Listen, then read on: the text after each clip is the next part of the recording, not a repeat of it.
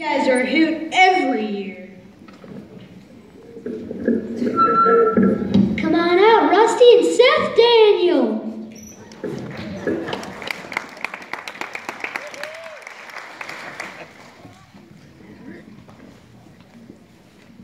Hey, Rusty. Wow, this is a big year at Monarch. It's the third year of the school's history, third year of their talent show, and it's the third year of the Comedy Bros. And it's my final year at Monarch. We're making history here. Speaking of history, I wonder how far back school goes. When was the first school? Do you think there was school for cave people? I don't know, but if there were, I bet school's a lot easier for them. Why? Because they had no history to study. We've been learning about the Great Plains in 4th grade history lately. Where are the Great Plains located? Oh, at the great airports. Wait, what are the Great Plains?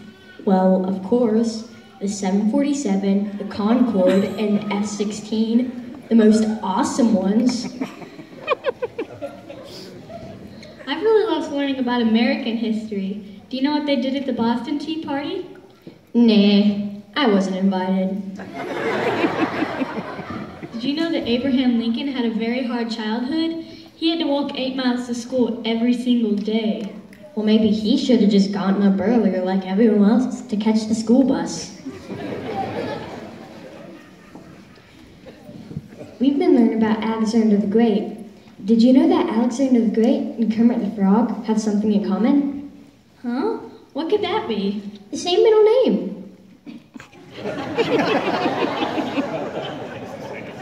Okay, enough about history. You know my teacher, Miss Feltman, is new at Monarch this year? She doesn't know all the school's history. Yeah, that's pretty awesome. How do you like her? Oh, she's awesome, but she doesn't like us using any bathroom words in her classroom, so I haven't been able to tell anyone this awesome joke. Want to hear it? Yeah, of course. Why did the toilet paper roll down the hill? To get to the bottom.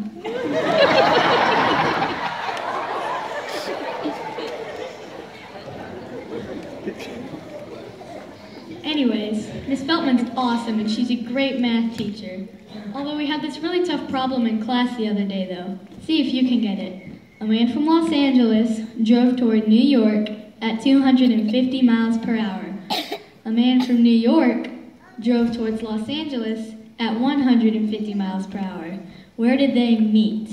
In jail? Going at speeds like that? That's just crazy.